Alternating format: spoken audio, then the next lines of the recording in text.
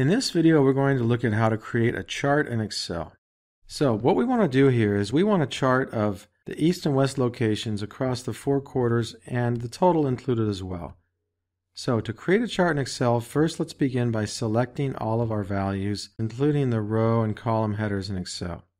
Then we want to go to Insert, and then under Charts, we want to go ahead and go to this option here, and we'll select this 2D column chart.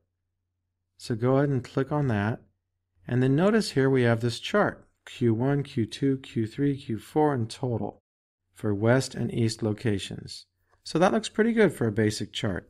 And what we can do here is notice these little circles are showing around the edges. That means that this chart is currently selected, so I can actually click on it, hold the mouse, and I can drag it wherever I want here.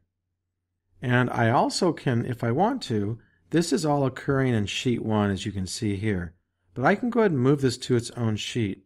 I can do that by right-clicking on the chart, selecting Move Chart, and then here I can move it as a new sheet, which will make a new sheet down here, and I'll call this Sales Chart.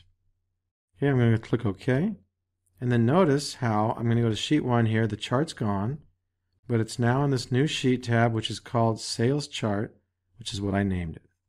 Now, if you want to move it back, all you have to do is right-click, go to Move Chart, and then select Object in Sheet 1, and that brings it back here again. Notice how the tab is gone, but I do want it in my own tab, so I'm going to go through this one last time.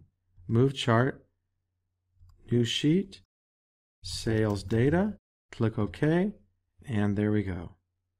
Okay, in our next video, I'm going to show you how to change some of the options in this chart.